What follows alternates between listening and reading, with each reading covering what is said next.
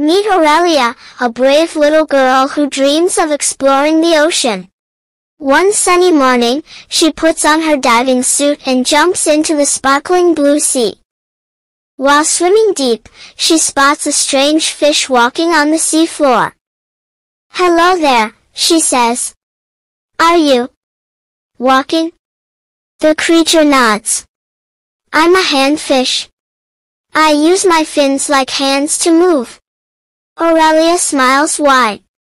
"Wow, I've never seen a fish like you." The handfish giggles. "That's because I'm very rare. We live near Tasmania." "Do all fish walk like you?" she asks. "Nope. Most fish swim. Only a few of us handfish walk," he replies. "We don't swim much, and we love hiding in seaweed and sand.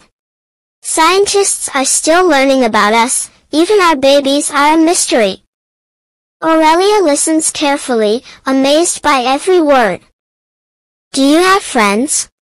"Sadly, we're endangered. There are very few of us left." Aurelia frowns. "That's so sad. How can I help?" "Protecting the ocean helps us all," says the handfish. Aurelia promises to tell everyone about handfish and their home. She waves goodbye and swims back to the surface, heart full of wonder. Back on land, she draws a picture of her new friend. "One day," she says, "I'll be a marine scientist.